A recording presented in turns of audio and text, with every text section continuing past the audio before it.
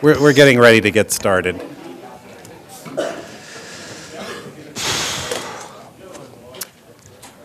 Well, good afternoon, everybody. I'm David Levy, Dean of the Duke Law School. Thank you for coming. We're very fortunate to have Ben Heineman with us here today. He's had a brilliant legal career. He's a Rhodes Scholar. He clerked for Justice Potter Stewart on the Supreme Court. He's been involved in lots of different areas of practice, all with great success and brilliance. Most recently, and for 18 years, he was the chief legal officer at the General Electric Company. He's now associated with Harvard Law School and the Kennedy School as a fellow. And he will be speaking to us today on the lawyer's duty of leadership. It's something that we consider to be very important here at Duke Law School. Ben.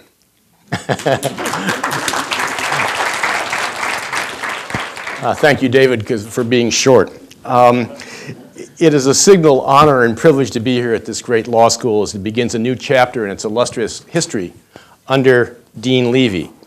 That phrase slips easily off my lips because when I was a young boy in Chicago, Dean Levy, first name Edward, was my father's best friend, and I saw him often when he and his wonderful wife, Kate, came to dinner at our house. But that is a story for another time.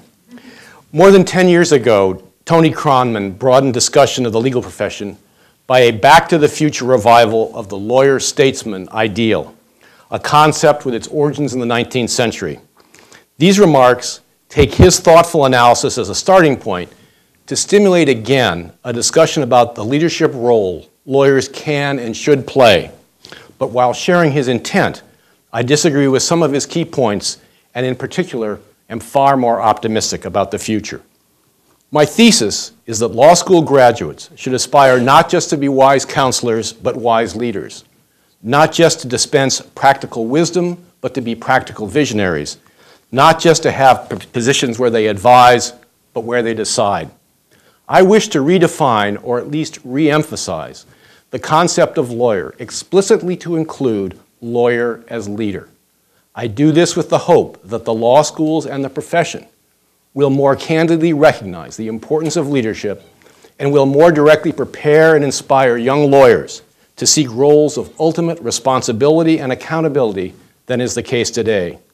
These are roles which those with core legal training have in fact assumed throughout our history, and which Alexis de Tocqueville recognized and celebrated more than 150 years ago. Why do I advance this thesis? First, our society, national and global, suffers from a leadership deficit. We need our brightest, toughest, most ethical, most broad gauge to combine strong, substantive visions with an ability to get things done. Surely our law school graduates can try, and I emphasize try, to address that deficit if they are so motivated. The core competencies of law are as good a foundation for broad leadership as other training. This is not to say that the best and brightest are entitled to lead, nor that they will succeed if they do. That cozy assumption has been born and has died many times. Certainly was when I was a student in a tragic war in Southeast Asia. But it is to say that those who are blessed should attempt the difficult, perhaps Sisyphean task of leadership, but with humility about the time, effort, and discipline required, and about the difficulty and contingency of effecting important change. A second reason for the thesis. The legal profession, by many accounts, is suffering from a crisis of morale that, as Dean Kronman has put it, is the product, quote, of growing doubts about the capacity of a lawyer's life to offer fulfillment. An important dimension of this problem is the disconnect between personal values and professional life, especially the possible amorality of serving clients' interests in an adversary mode. Providing leadership can certainly be an affirmative and a testing of one's vision and one's values. So providing leadership may serve both social and individual needs. Third, other cognate professional schools, business and public policy, have as their explicit mission the training of students to lead in the private, public, and nonprofit sectors. Surely the products of our law schools, who are at least as talented, should also aspire to lead in these spheres, not just grow up to provide advice to today's peers who will be tomorrow's decision makers in business and government. But today, law schools and professional associations may not have a broad vision of lawyers as leaders. Indeed, may be ambivalent about that role. It is a small point, perhaps, but a telling one, that my law school, Yale's website, does not include any statement of mission, not even due justice or equal justice under the law. And one can read the recent speeches of the distinguished presidents of the American Association of Law Schools, as I have done, and find barely a word on lawyers as leaders. Duke's blueprint is a notable and elegant exception. My view of leadership is capacious. Leadership can occur in strictly legal institutions, the bench, the bar, and law schools, or in social, political, and economic organizations. It can occur in the public sector, or the private sector, or the nonprofit sector. It can occur in traditional institutions or new institutions created by leaders. It can lie in finding solutions for an existing agenda or defining a whole new agenda. It can be as a specialist or as a generalist. It can be in policy or in politics. It can be in U.S. institutions or global ones. It can be as an insider, using power for good ends, but with inevitable compromises, or it can be as an outsider, speaking truth to power without the responsibility of institutional authority. It can be as a person of action or as a person of the mind, whose ideas seek ultimately to effect action. And leadership can have many styles and effects: command and control, collegial, managerial, exemplary, charismatic, strategic, or transformational. Whatever the setting and whatever the style, the lawyer as leader is focused on making decisions for institutions or causes or ideas that engage the whole person and that have as a driving force the desire to make our national or global society a quote-unquote better place, however difficult that goal is to define, much less achieve. But I have not abandoned the temple. My aspiration for lawyers as leaders does build on basic legal training and modes of thinking, on core legal competencies. And importantly, it certainly contemplates the historic roles of astute lawyer and wise counselor as having high value in and of themselves and as stations on the way to leadership. Building on these introductory perspectives, I want to address 4 issues. What are the qualities of mind of a great lawyer who can become a great leader? Why is a life of value so important to a life in the law? And how may values be realized most vividly as decision maker, not as counselor? How can we widen the field of view about career beginnings and endings for people who have legal training, especially in an era of globalization?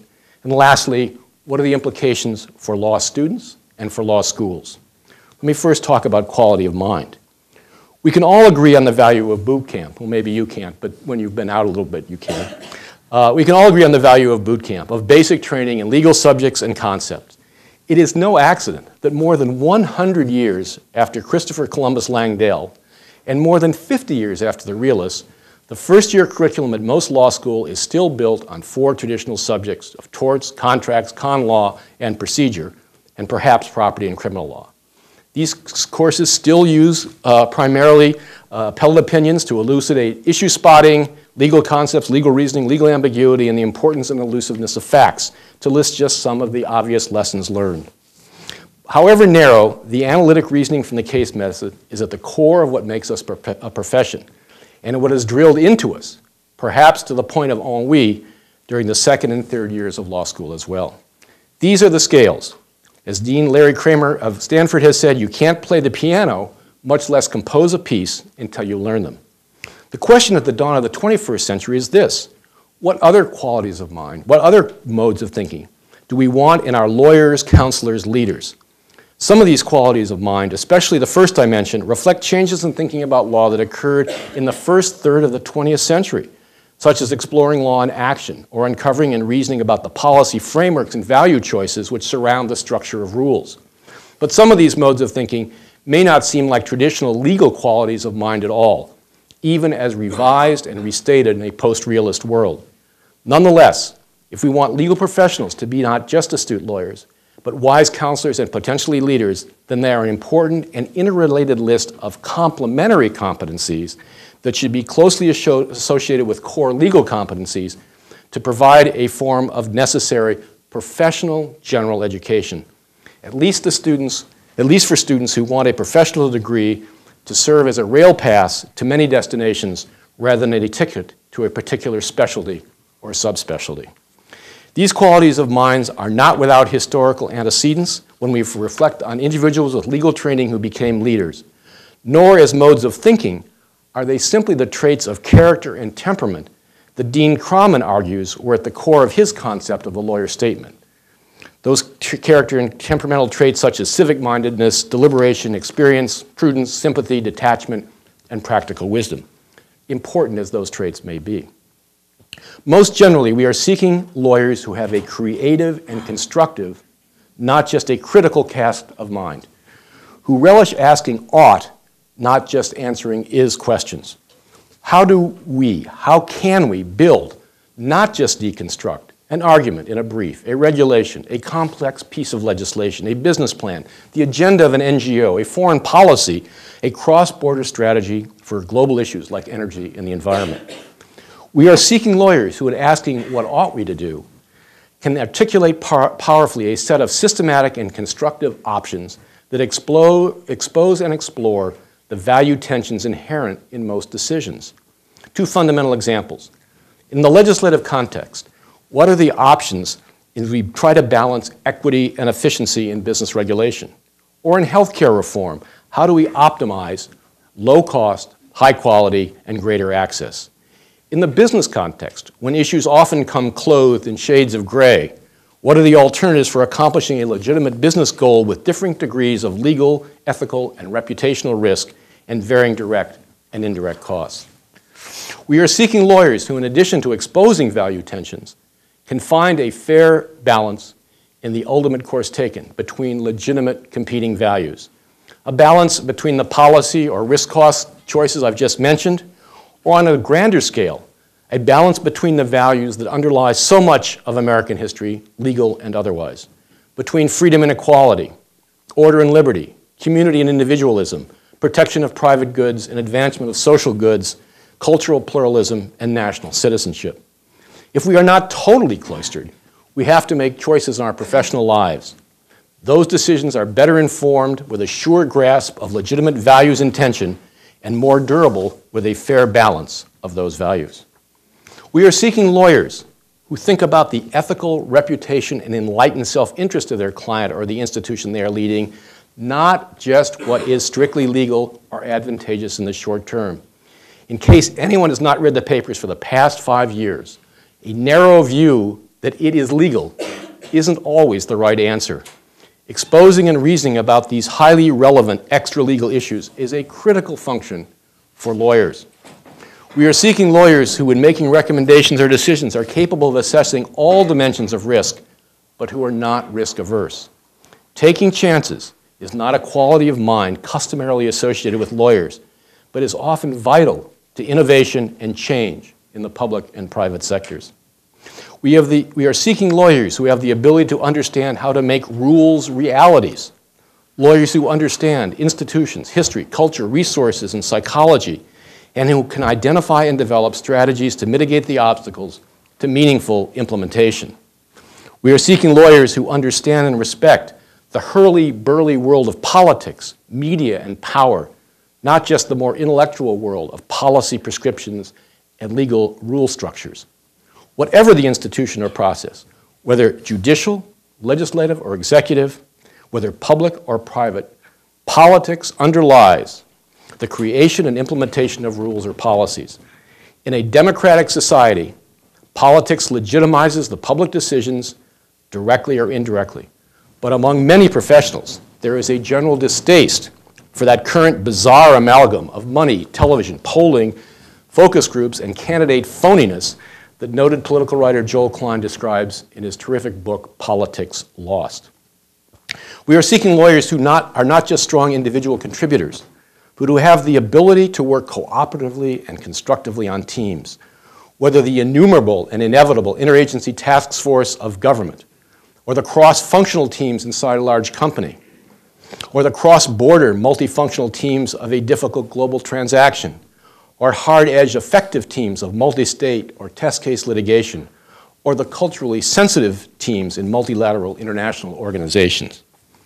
We are seeking lawyers who are not just strong team members, but who can build and lead organizations, create the vision, the values, the priorities, the strategies, the people, the systems, the processes, the checks and balances, the resources, and the motivation.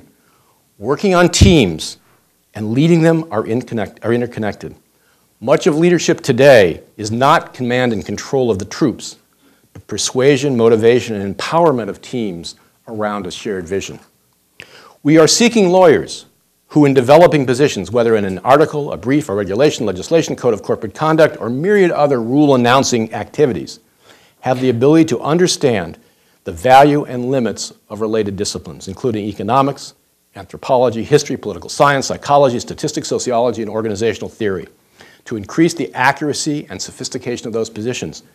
Lawyers cannot all have joint degrees, but they need the aptitude and capacity to envision the relevance and then, through the expertise of others, mine these other fields of knowledge to understand strengths and the limitations inherent in their assumptions and methods. We are seeking lawyers who understand the methods of thinking and analysis taught in the business and public policy schools. Law, public policy, and business are inseparable perspectives on most problems. Today's professionals from whatever school they receive their formal degree should have more than a passing familiarity with intellectual angles of attack taught at the other two professional schools, or better yet, have joint degree. We are seeking lawyers who have global understanding, intuition, and perspective, a subject which I will discuss in a moment.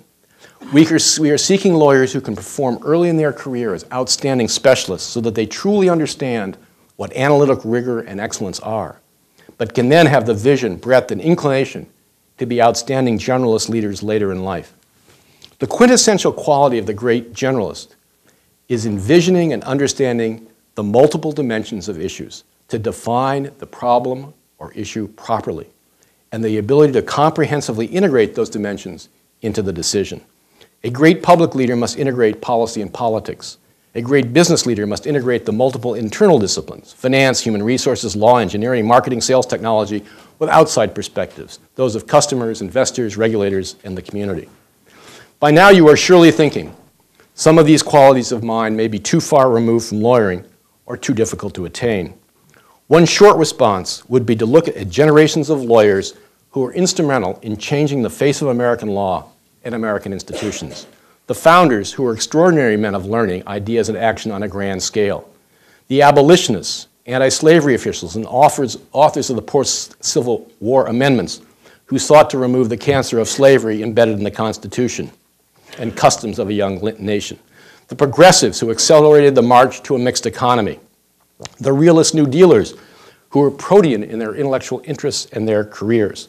Those in the 1940s who were present at the creation of the Soviet Union containment strategy. And those who were leaders of the Civil Rights Revolution in the 1950s and 1960s, not just on the streets, but petitioning or participating in all three branches of government. Broad, normative, multidimensional views of society, not just preoccupation with narrow rules or minor legal change, informed those generations, even though grand change sometimes had to occur step by step. Let me talk now for a moment about values. Simply stated, professional satisfaction comes when who you are and what you do have a strong correlation. When people leave work at the end of the day, do they have a distaste for, and distance from what they did? Or do they believe that it reflects their sense of identity? A sense of self comes from spheres of life outside of work, family, friends, religion, community. But many who select law as a career do so because they want to express their core values in their work. They do not set out to be Melville's Bartleby the Scrivener. In the contemporary profession, the disconnect between what you do and who you are exists for many. In accepting an award at a public interest dinner in 2006, Dean Bartlett of this law school described a number of disturbing trends. Quote, lawyers, according to a Johns Hopkins studies, are 3.6 times more likely to be depressed than the average among 105 occupational groups. Only 29% of lawyers in an ABA study reported that they were very satisfied professionally. Work by Lawrence Krieger indicates that law students enter law school emotionally as healthy as other graduates and professional students, but become disproportionately less happy, less satisfied, less stable, and more depressed, apparently because the dissonance between the internal value system students bring to the law and the external cues embedded in their education and their profession. This is the dean of Duke Law School. That's not me. End of quote. Kronman argues that the crisis of morale in the profession stems from, quote, a growing sense among lawyers generally that the yearning to be engaged in some lifelong endeavor that has value in its own right can no longer be satisfied in their professional work. To be sure, other commentators and studies might paint a less grim picture of the profession, but many would argue that the congruence between personal values and professional actions is vital to professional satisfaction and worthy of personal and academic reflection. This congruence can take many forms. For those whose fundamental value is wealth, a lucrative law practice may suffice. For those who enjoy combat, being a successful litigator may suffice. For those who enjoy technical mastery, being a highly successful specialist or subspecialist in one of the law's many domains may suffice. Beyond that, lawyers may find that the task of serving clients, regardless of the client's issues, advances a conception of justice and that such a conception of service may suffice. Further still, there are cause lawyers whose identification lies with clients' issues or their status, and that may suffice. For example, civil rights, civil liberties, human rights, reproductive rights, gender equality, environmental protection, representing the unrepresented. My point is not to judge these different convergences of values in professional action. Indeed, in an era when people will change jobs with some frequency, so may they emphasize different personal values at different times and find that different roles provide different professional satisfaction. Nor do I intend to diminish the fundamental legal role of providing services to the institutions and individuals who need it. Nor do I say that the lawyer's personal values are superior to the values of individuals in need of legal services. My point instead is that a life of values is central to professional satisfaction, and that one way to live such a life is to be the client, not just serve the client. To set the course as leaders and practical visionaries, not just to provide advice and practical wisdom about what that course might be. Deep personal engagement, the deep expression of one's self and one's value, can come from the ultimate responsibility and accountability for an institution or organization or school of thought that matters. In my professional experience, which began long ago in 1971, there was no more engaging convergence of who you are and what you do than having leadership, responsibility, and accountability. Serving as a leader, not just a counselor, in big government, big law, and big business has been enormously challenging. For example, at GE, I tried to determine the best way to conduct business with integrity in China, a society bursting with opportunity, but rife with corruption, conflicts of interest, and the autocratic rule of man, not law. When business and society issues were at the fore, I sought to define corporate citizenship and to make decisions about what ethical steps a company should take beyond what was required by the spirit and letter of compliance with formal financial and legal rules. For most of my career, I have been extremely fortunate. I have been able to meet my test of life, that I like to get up in the morning. And this was especially true when I had the good luck and great privilege of trying to lead important institutions.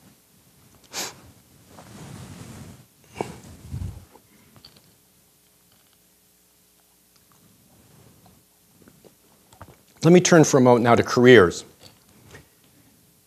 To utilize the qualities of mind I have discussed and to create the full range of opportunities to live a professional life of values, it is necessary to broaden our conception of what constitutes a career for a person with a legal career.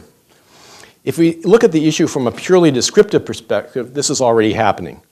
Professionals now entering the workplace are not likely to be lifers, spending their life with Cravath or GM or the Foreign Service or the ACLU. Many professionals will have many different careers.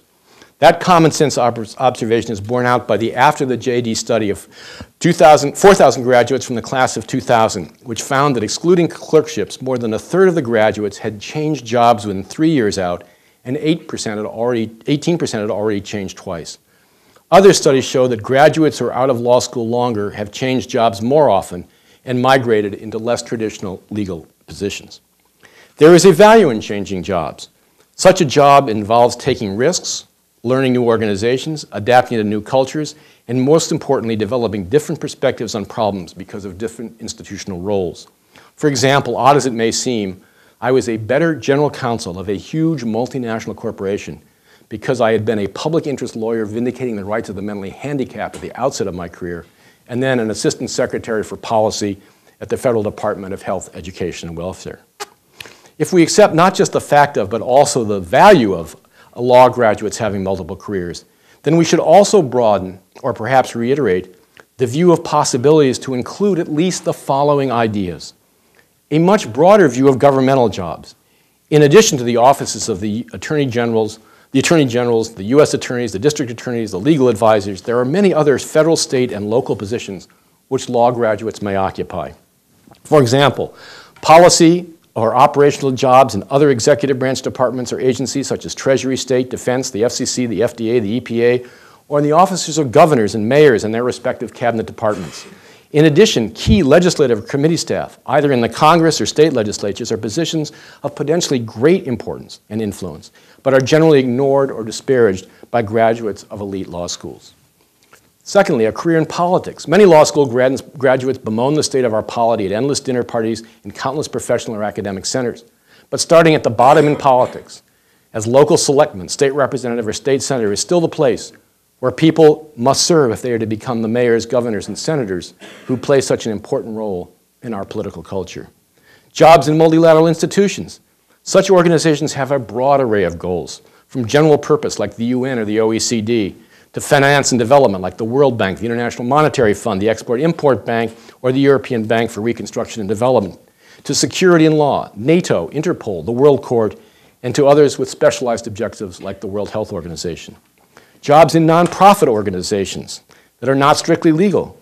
There are many such entities beyond public interest law firms addressing major issues like human rights, education, privacy, poverty, health, environment, corporate governance, corporate social responsibility, cultural development, but all with need for core competencies in assessment of rules, issues, and the operation of institutions. Jobs in the private sector that are not just legal jobs. These include business development, coordinating executives in foreign nations, governmental policy and government relations positions, and ultimately core profit and loss leadership in large public firms or small entrepreneurial ones. We should broaden our view to consider both the traditional and non-traditional legal positions in the context of pressing global issues. In my student era, we were moved deeply and influenced profoundly by the American rights revolution. Today, law graduates are seeking careers in an era of revolutionary change in global trends, issues, relationships, and institutions. Let me illustrate with just a few examples. First, how do we meet the challenges of global security? Terrorist groups, state sponsors of terrorism, threats of nuclear, chemical, biological, and cyber weapons, evolving relationships between developed and developing powers, multilateral security institutions and alliances, U.S. weapons, resources, and institutions, homeland security, and public diplomacy and the perception of U.S. power and policy.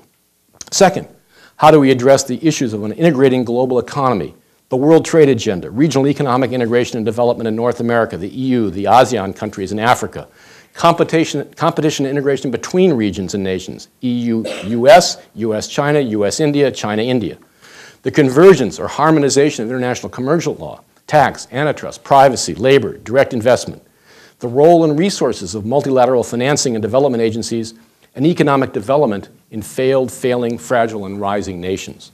Third, as a companion of economic development and integration, how can we build institutional infrastructure at the nation state or international level to deal with critical global issues and trends, state building in less developed nations to create durable, transparent, and accountable economic, social, political, and legal institutions, human rights, discrimination against women and exploitation of children, demographic change, both population growth and loss, aging, urbanization, migration, energy and environment, shortages of food and water, corruption and other international crime, drugs, piracy, human trafficking, poverty, health and education, religious and ethnic conflict, and transforming developments in technology, including information technology. Fourth, how do we manage private transnational economic entities, now as powerful as many nations, to attain high performance with high integrity, to advance important and legitimate private interests, but also to act in the public interest? All these pressing issues are about policies, laws, rules, and institutions in national, regional, or global society with complex public-private dimensions, myriad interdisciplinary considerations, with a self-evident need for leadership on policy, politics, and implementation administration. Someone will have to provide the vision, the wisdom, and the energy to lead. No one is totally suited for such tasks, but no one is better suited than a lawyer with broad training and experience. Properly and broadly defined, the lawyer's core skills of understanding how values, rules, and institutions interrelate with social, economic, and political conditions is central to the demands of contemporary leadership.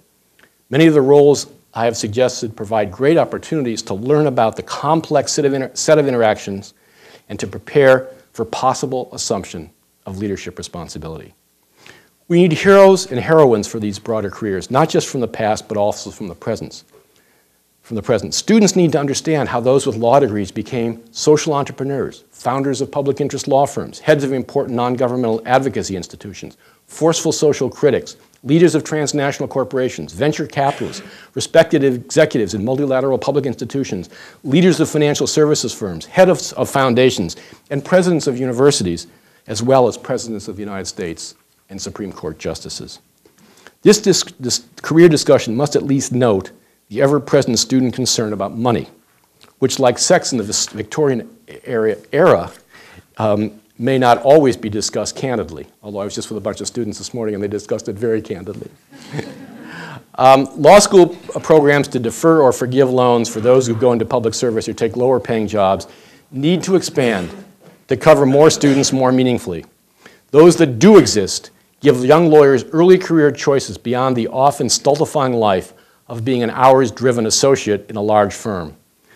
These early career alternatives often provide more responsibility and more experience than the associate's existence. Moreover, diversity and variation of careers allows graduates to spend part of their professional lives in settings where they can develop net worth while still devoting other parts of their careers to public service. The basic point is that those who excel at Duke can take career risks. They will be sought after not just tomorrow, but the day after tomorrow. Excellence in law school gives them a ticket for a successful trip across multiple careers if they are blessed with character and motivation. Finally, what is the implications of all this for law students and law schools? Some readers might argue that my perspective takes us beyond, maybe far beyond, the bounds of lawyering and has few implications for legal education. The quality of law students has never been higher. Law schools, of course, have offerings beyond those centered on cases, courses analyzing policy, providing clinical experience, exploring the relationship between law and other disciplines. Almost regardless of what is taught in law school, students of this generation, like students of my generation, will find their own way, and when it is their generation's time, they too will assume positions of leadership. Without being an expert on legal education, and while admiring much that law schools have to offer, let me disagree with that complacent position. I believe law schools should do much more. And in light of my professional experience and the points outlined above, let me ask at least some questions and offer some thoughts on the following topics to give that belief that law schools should do much more some texture and context. First, cases. Should law schools develop complex interdisciplinary cases akin to those used in business and public policy schools to illuminate the multiple dimensions of issues and processes, the inherent dilemmas and choices in decision, and the constraints malleable and rigid? These cases would have the richness of an institutional role, institutional setting, and particular historic moment, factors relevant to decision or action or more. They would be more open texture than appellate cases, and they would put students in different legal and leadership roles than the appellate judge. The subjects are almost infinite. They might focus on the chairman of the Judiciary Committee deciding how to run a Supreme Court confirmation hearing, the Assistant Secretary for Human Rights at the State Department seeking to make his or her concerns more central to the department or the administration's action, the general counsel of a multinational company trying to develop a strategy for doing business with integrity in China. The issues presented in such cases can range from the highest questions of theory to the most practical but very important questions of implementation. Can there be more emphasis on creating rather than critiquing? Everybody gets to be really good at critiquing things at law school. But can students be asked to write more opinions, regulations, legislation, memoranda of understanding, basic deal documents, IRS opinion letters, policy addendums for key agencies, plans for environmental NGOs, and the like?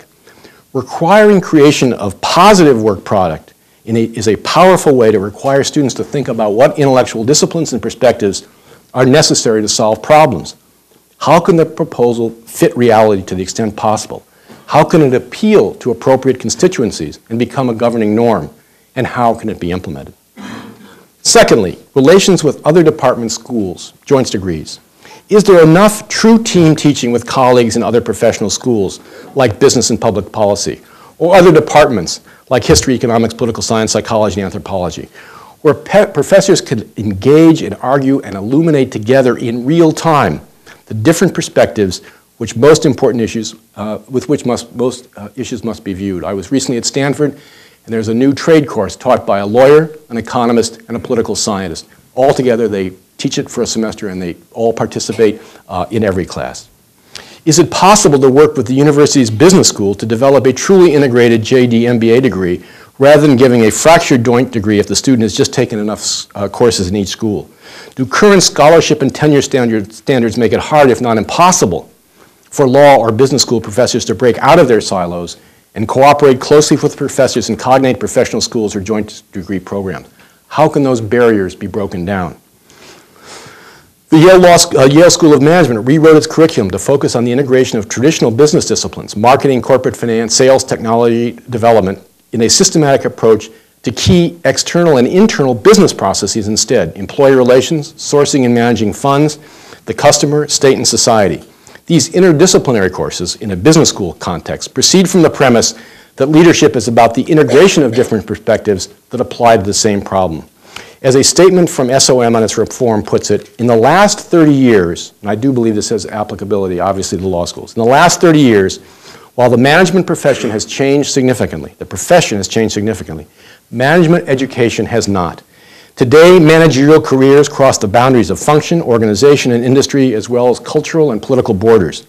Even managers in large organizations must be entrepreneurial in the sense that their success depends on their ability to synthesize disparate information, analyze competing functional priorities, and draw together and coordinate resources and individuals in a context that is often fluid and decentralized.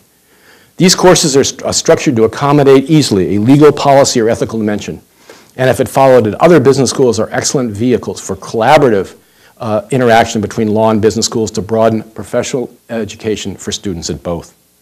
The importance of these joint efforts is in question, in my view. As a Financial Times article recently noted about the international public sector, the next generation of public sector employees in the international arena is going to be more business savvy. Growing numbers of staff at multilateral institutions, government departments, and NGOs are going back to school, to business school. A similar need also exists for a truly integrated JD Masters in Public Policy or Masters in Public Administration degrees. Most controversial of all, why shouldn't it be possible to get a JD MBA, a JD MPP, or a JD MA in other disciplines in 3 years with truly integrated programs? Without launching yet another attack on the second and third year of law school, I submit that talented students at many law schools could in that time frame handle the challenge of acquiring the necessary disciplines inherent in the different approaches in the different professional schools or departments. I will not attempt to address possible concerns of the Association of American Law Schools or state bar examiners, but I surmise that if there was law school will, this problem could be resolved. The bar exam would still stand as a toll gate to the license to practice if that is the direction a joint degree holder chooses to go. Such reform could make 3 years of professional school constantly exciting and challenging. Third, in terms of the law school's activities, globalization. Are the current courses on international law addressing the most important globalization issues? I believe that every matter on the global issues I listed above, from global security to global economic integration to global institution building, are fit subjects, indeed vital subjects, worthy of law school attention. To take one example, because it is some combination of economic development and state building, what could be more important than sustained, multifaceted attention to the broad issues of development in those failed, failing, fragile, and rising nations which have so much of the world's population and potential and are homes to so many of its problems? It need hardly be said that these global courses, properly conceived, are the perfect venues for interdisciplinary integration and team teaching with professors from other professional schools and departments. Can we make the law school experience more international? Is it possible for law students to receive credit for a semester abroad just as they could do in college if they have the requisite language skills? What a fantastic experience it would be if you could go for a semester to Tsinghua or Oxford or Heidelberg. Is it possible that law students and faculty could travel together abroad for a winter session or for part of a semester? Fourth, careers. Are law school faculties and career development offices generating a broad enough range of summer and entry-level job opportunities, not just in the US, but across the globe, in non-traditional settings like NGOs or multilateral institutions, or in private sector or legislative institutions or executive branch positions beyond the strictly legal? Does it make sense to have courses and studies on career issues in the legal profession? The program on the legal profession at Harvard Law School, with which I am associated, is seeking to address some of these issues. Importantly, to provide inspiration for students about possibilities, why not a course on the careers, intellectual history, and pragmatic approaches of those with legal training who have had a striking impact on public and private institutions in our society? My Heroes and Heroines course. Fifth, institutions. Because career diversity involves institutional diversity, would it make sense to have organizational theory and behavior be part of the law school course offerings? A related issue is the internal governance of institutions. This subject should be at the center of a lawyer's interest and potential expertise. It need hardly be said that governance failings are today the source of many of today's scandals in dysfunctional organizations. Similarly, would it make sense to teach about leadership styles? There is a robust literature arising out of real situations. Leaders and their styles matter, at least in every institution I've been involved in. Sixth, a direct connect to the profession. Perhaps it has always been true, but the world is changing at a breathtaking pace. And those of us in the world of practice are often facing new issues of law, policy, and ethics, and for better or worse, breaking new ground. Should the law schools systematically evaluate and increase their interaction with those outside the academy to the enrichment of both? Certainly one time-honored way is to have people from the world of practice be guest lecturers in courses.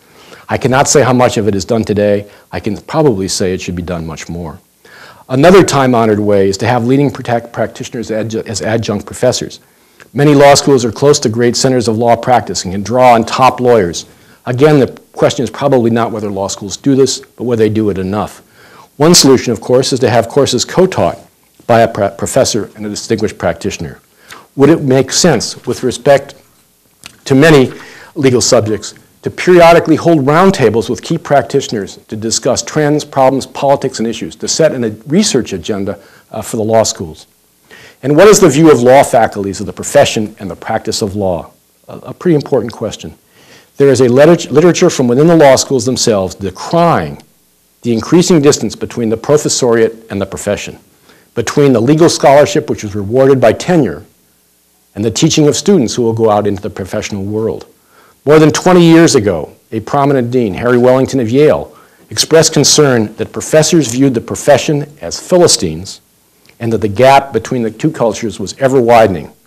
Is this statement true today, or has the situation deteriorated? Lastly, methods of change.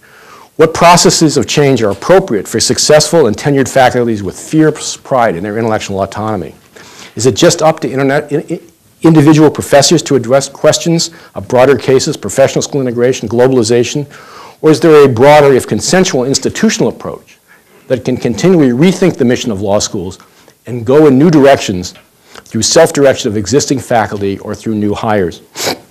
Are old professors, successful in their ways, prepared to allow a new generation to define law school attainment in different ways?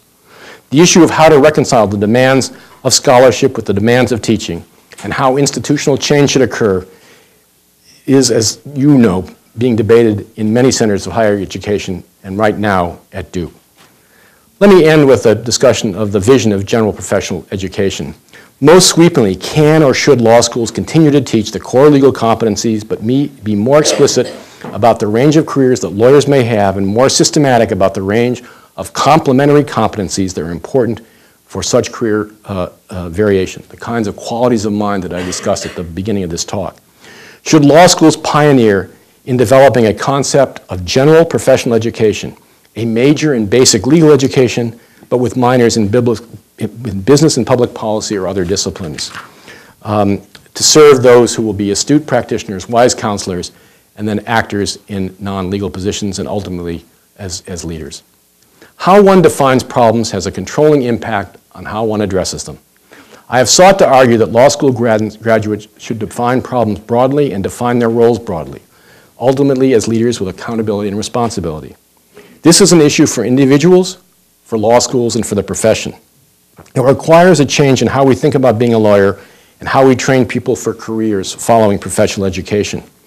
But the vision is soundly rooted in our history. Regardless of legal education or the profession's pronouncements, lawyers have played a variety of leadership roles in the past, and if we survey the landscape, continue to do so today. As this essay does, Tony Kronman sought to stimulate debate in the profession and the law schools about law and leadership. I admire his careful, thoughtful, and original views, but there are many differences between our positions. His valued leadership traits do not go far enough toward the broader qualities of mind or modes of thinking that I believe leaders must possess. He emphasizes the lawyer's skill in careful case-by-case development of law. I believe that lawmaking, indeed the making of many types of rules governing behavior in many types of institution, must be viewed in its many forms, including the lawyer's creative role in establishing broad, comprehensive policy framework within which interstitial rules develop. Although he starts his book with a brief nod to the historical fact of lawyers as political leaders, his dominant recommendation at the end is about wise counseling, not accountable leadership. He spends much of his time critiquing private firms, the courts, and the academy, and spends little time on the vast array of institutions and opportunities where leadership is possible, from legislative and executive positions to corporations to NGOs to global institutions. Perhaps the biggest difference is that Kronman is a pessimist. Quote, I have reached a gloomy conclusion. I do not think the ideal of lawyer-statesman can be revived, at least at an institutional level. In deference to, but in disagreement with Kronman's thought-provoking book, I was tempted to call this talk The Found Lawyer. His book is called The Lost Lawyer. I am optimistic. I believe in an individual's moral agency. I believe that institutions can be changed or important new ones created.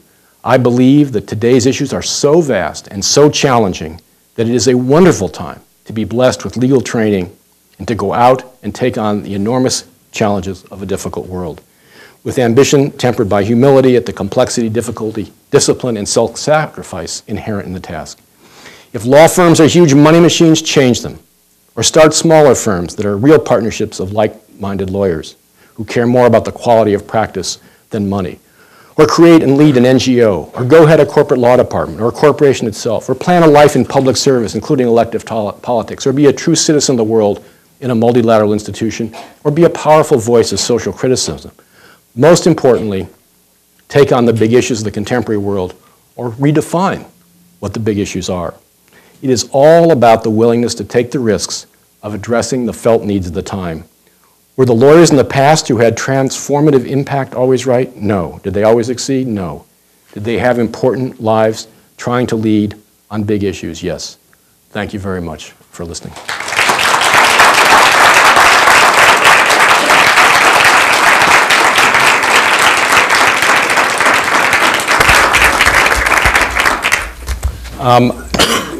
I think we have a few minutes, and I would absolutely love to have a discussion, answer any questions, if someone has the courage to start. Yeah. One of our professors in first-year class said that law is unique, the profession is unique, and that it's the only profession where you're taught not to explain your creativity. You don't do original work. You do what others have done before you, and you say why that's good. You rely on all that stuff. And so I'm... Are you asking if I agree with that?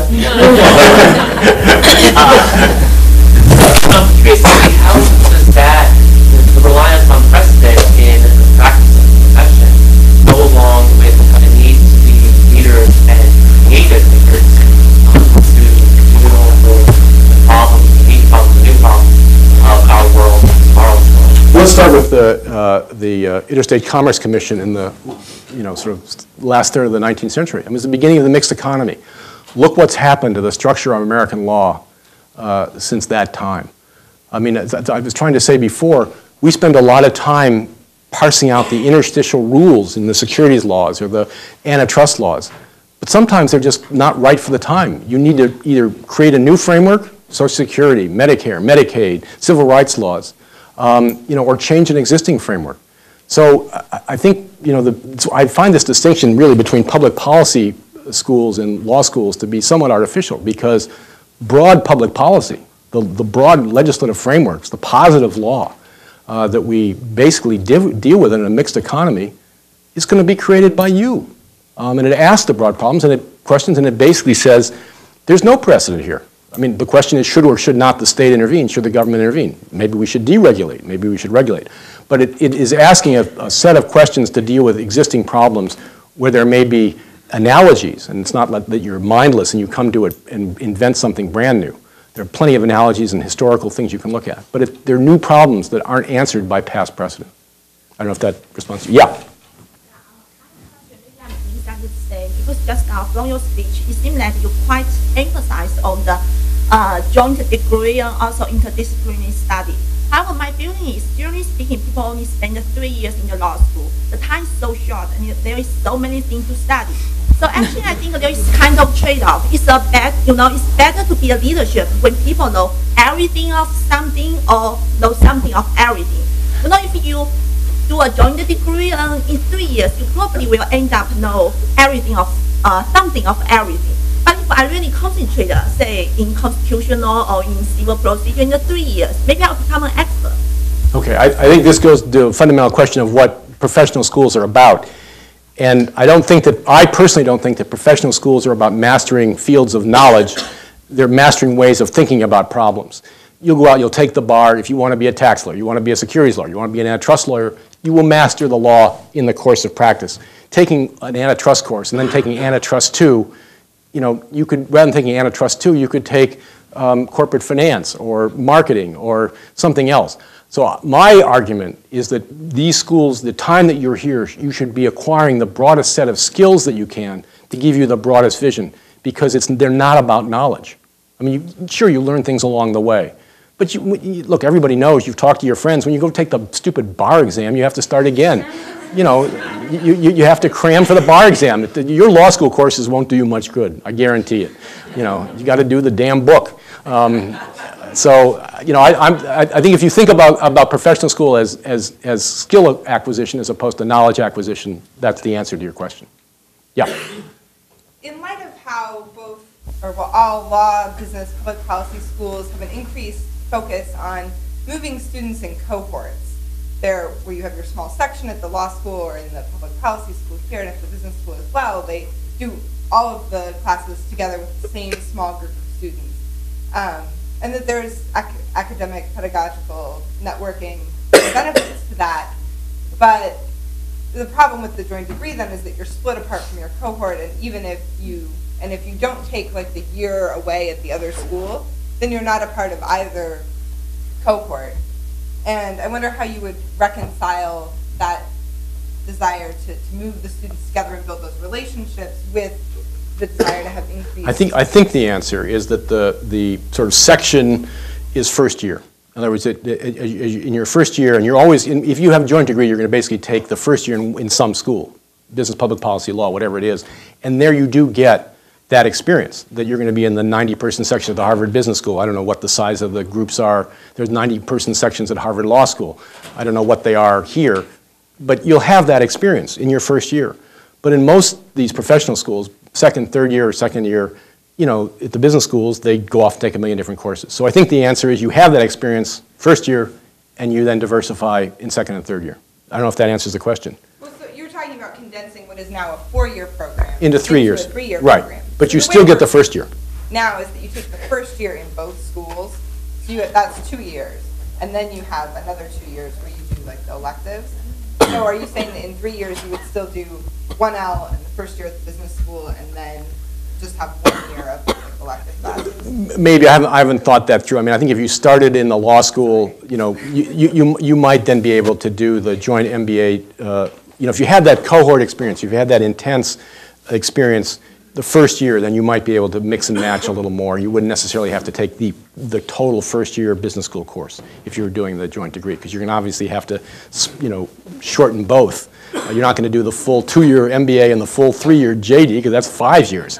So there's going to be some trimming when you figure out. But I do believe, in terms of what you're learning, you can get these important perspectives in 3 years and then go out and be in the real world. I mean, you know, the way you learn fundamentally is to practice, is to have mentors, have real problems, and be accountable.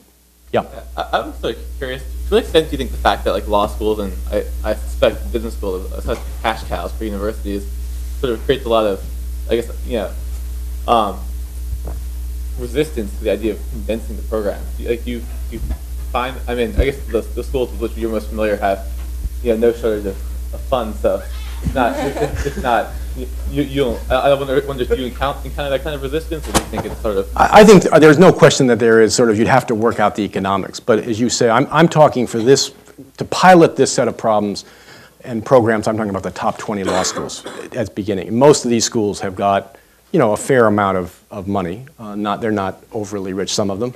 So I think you can work through the economics if there is a will. I mean, part of this is about what is professional education about.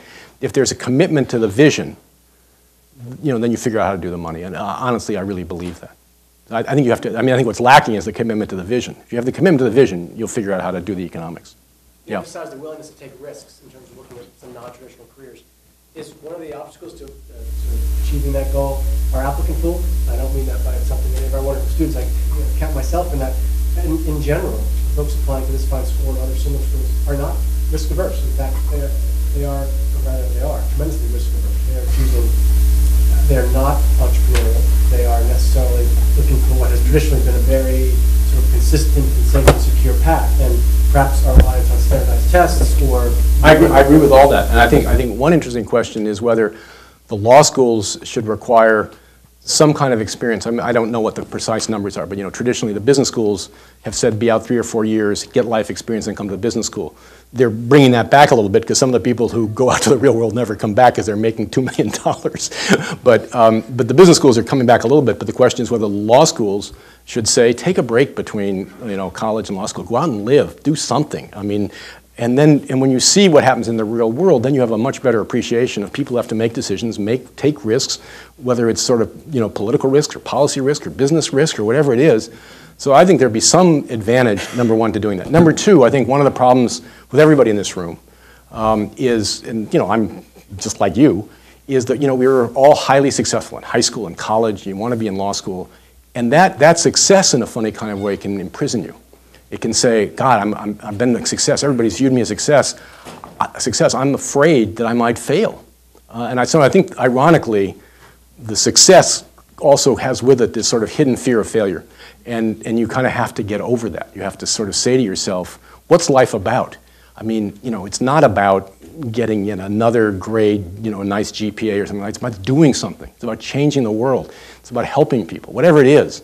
You know, you got to kind of get out of the student mindset, and you know that means following your heart as much as your head, and really trying to do something you care about, and that may involve taking some risks.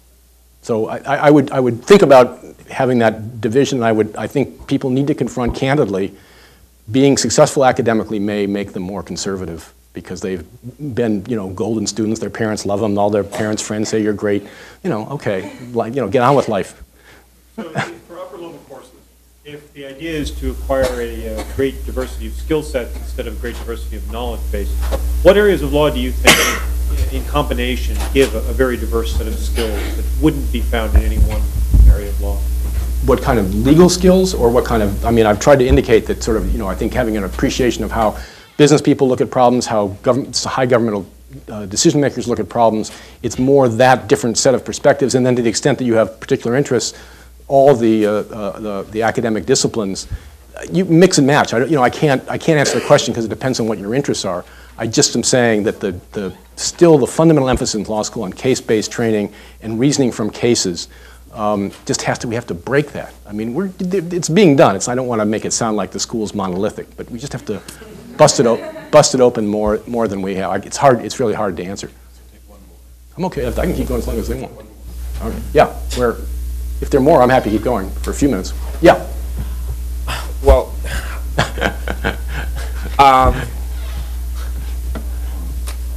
it seemed to me that your statement that we need to create more law students who are leaders is, akin to saying that we need to make more law students who are Olympic athletes, because being a leader is to some extent God's gift. You cannot, teach everyone to be a leader, and especially considering the selection process into law school, it's very unlikely that people with leadership qualities would make it to a law school, because you do not become a leader by reading books and staying all your life in the library. It just doesn't happen. I agree with you. And all I'm saying is that law students ought to aspire to lead, that the prevailing legal culture is to say what's legal or not legal and maybe to counsel. The prevailing legal culture is not to train, as the business schools and the public policy do, to train people to aspire, not to become, to aspire to leadership, and to give them the skills and the breadth of vision so that they can be leaders. No, there's of course no guarantee.